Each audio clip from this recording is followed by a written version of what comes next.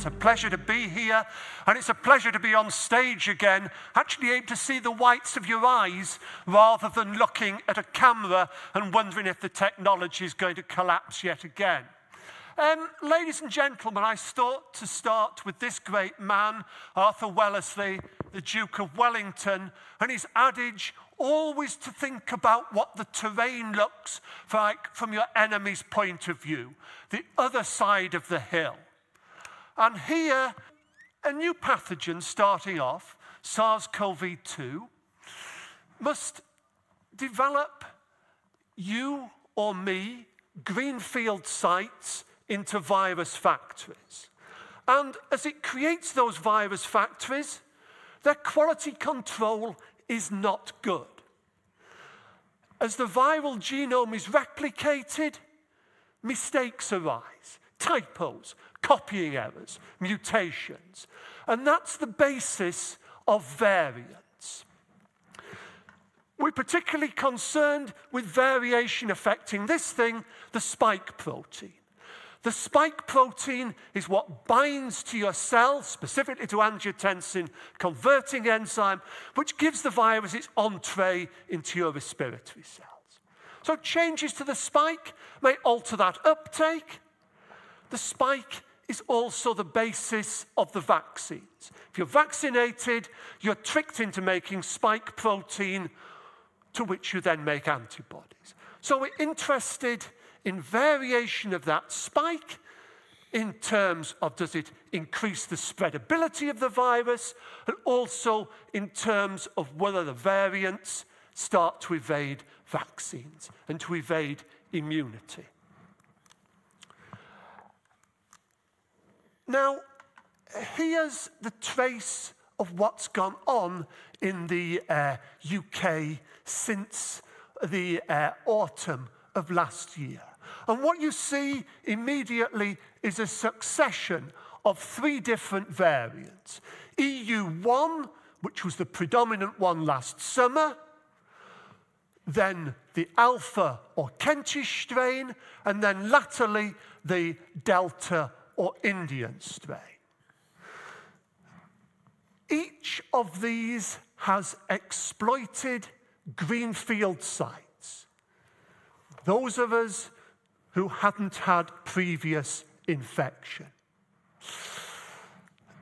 And each in turn has been a bit more efficient. Now, I don't want to get into arguments about whether this one or that one is 20% more spreadable than the other one.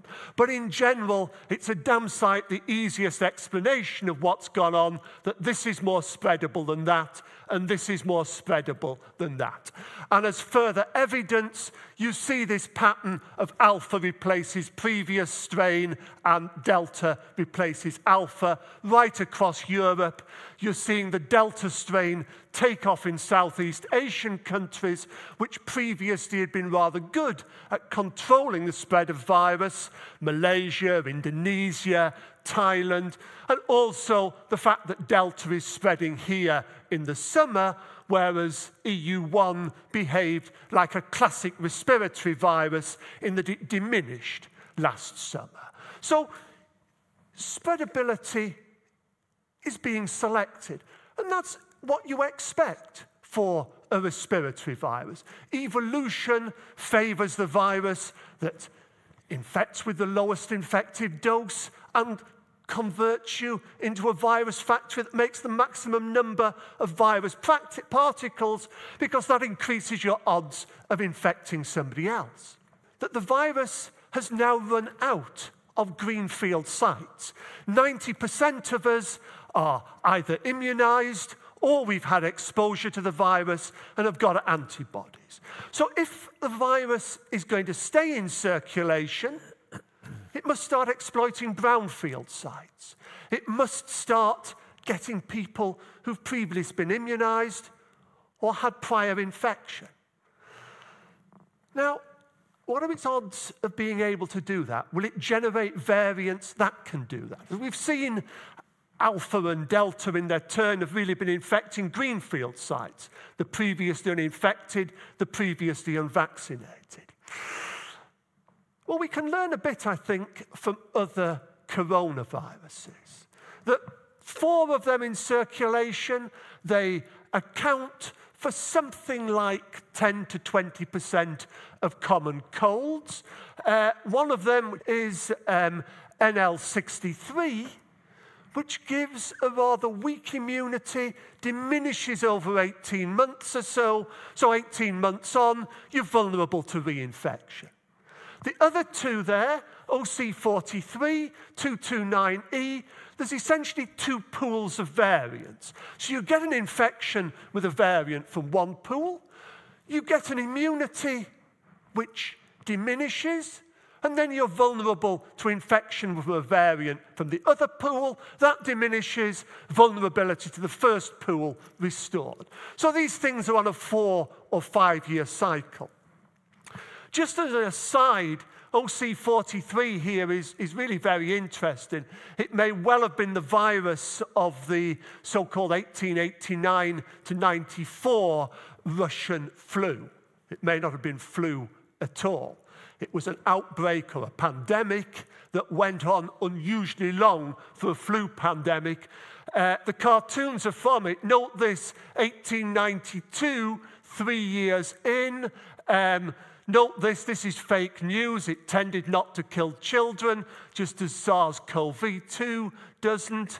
And do note this, arguments about quinine and its derivatives have a very long provenance, as this rather dubious young lady is indicating.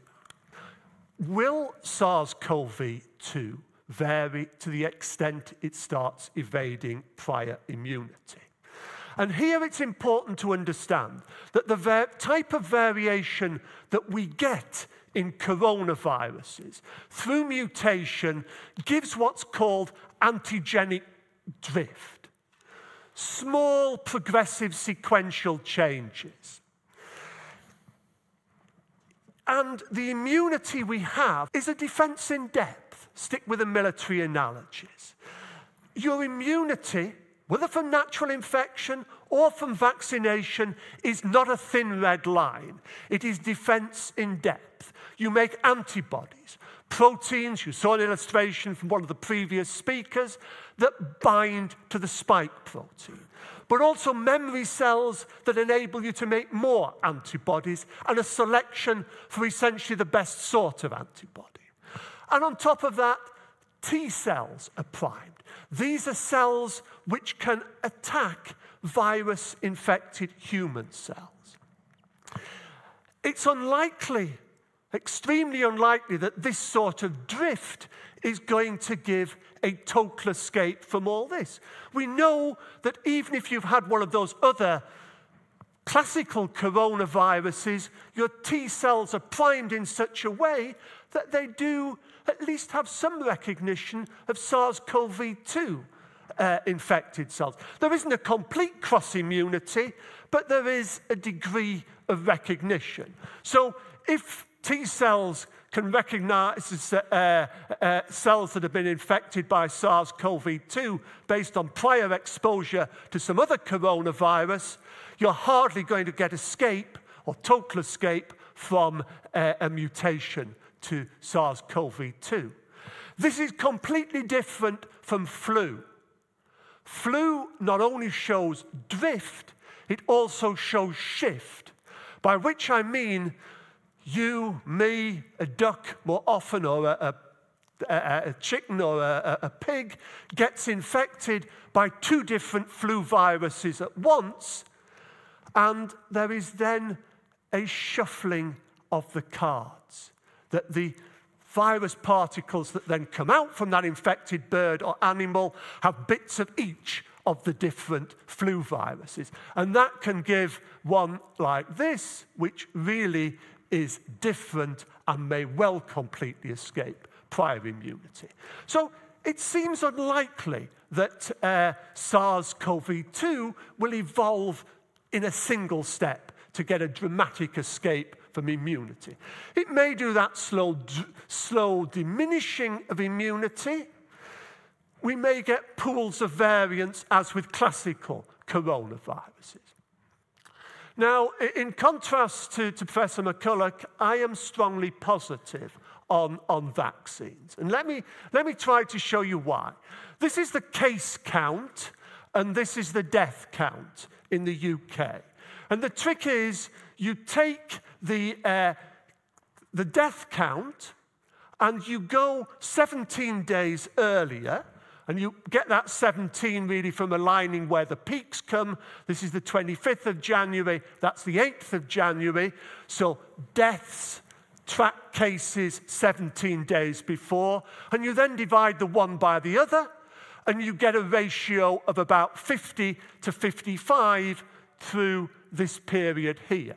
Now, I hasten to stress that does not mean that one case in 55 dies, because we know that we've heard this morning there's a myriad of problems in counting both cases and in counting deaths. But it gives you a ratio. Now, as we come into this period here, that ratio breaks down. And as we come now to the present, you're looking at a ratio of about 340 cases to every one death 17 days later. And critically, the breakdown begins with the alpha strain dominant and continues with the delta strain dominant.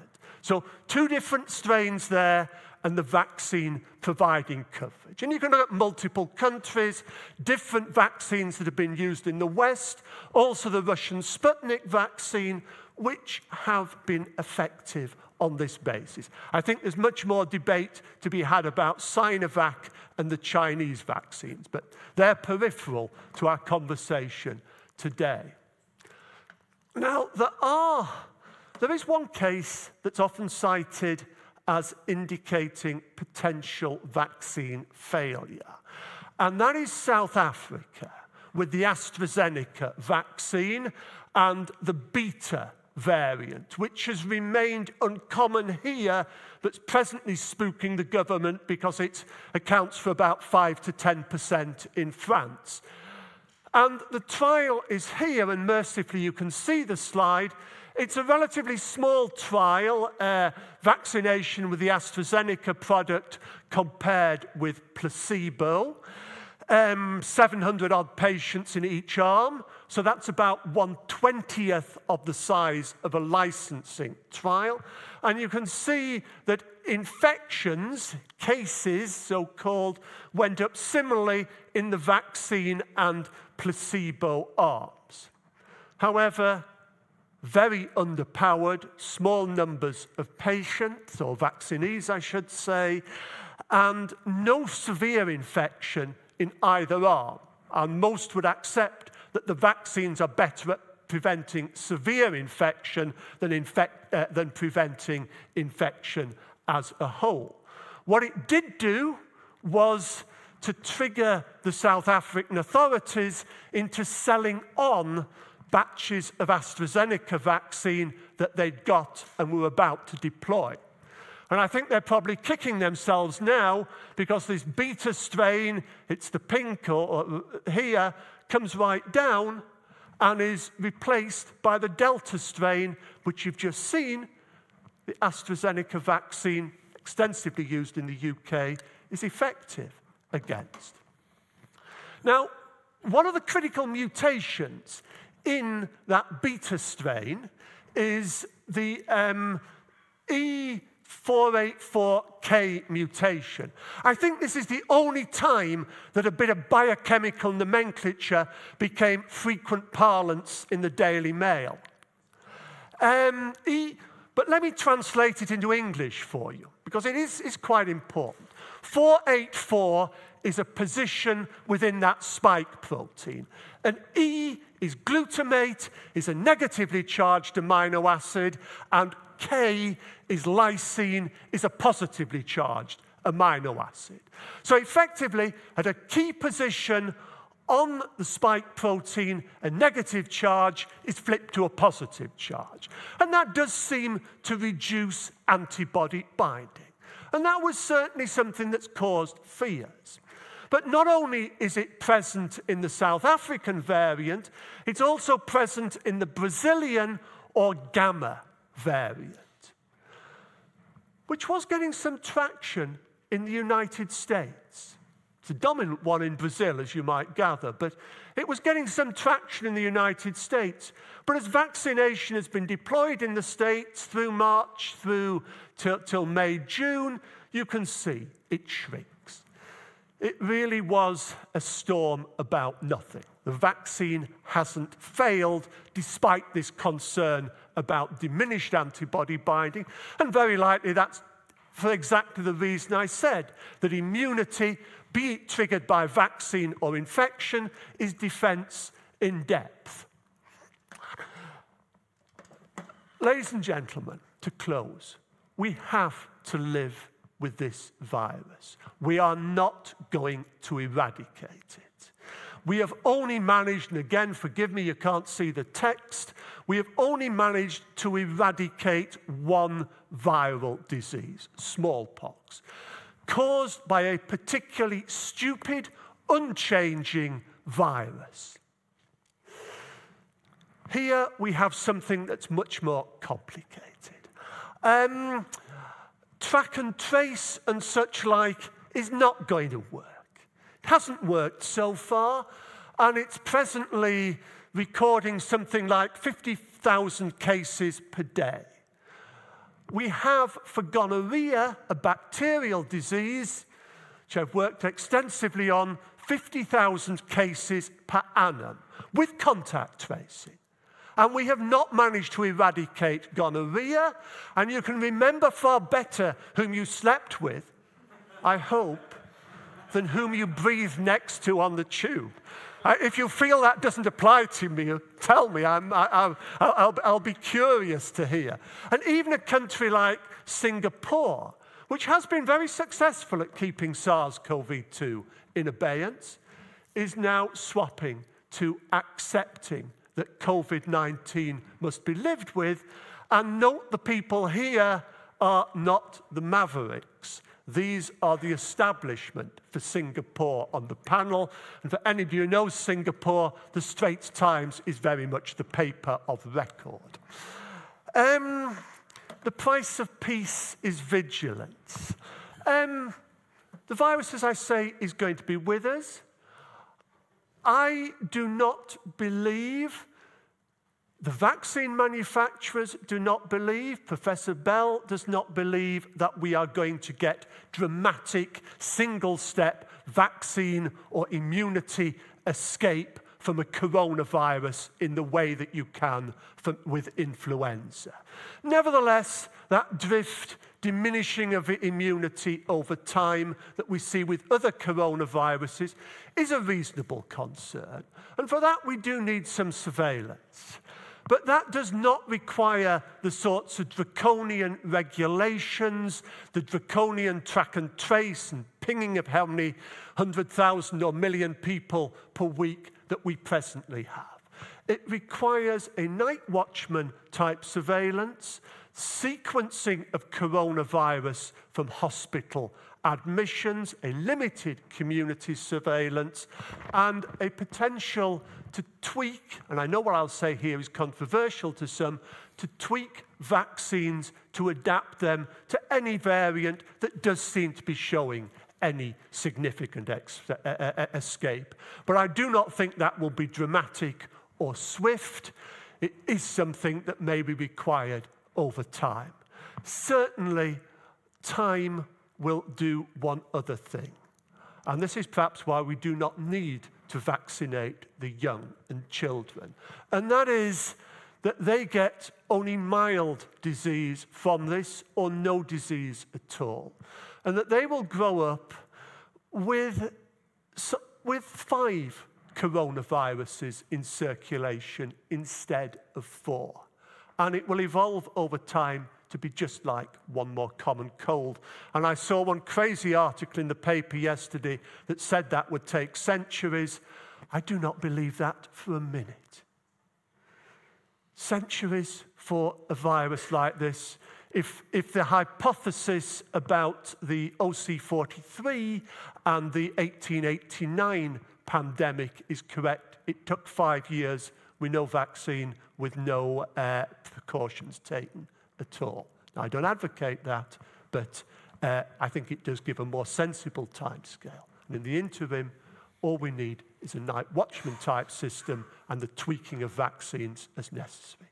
Thank you.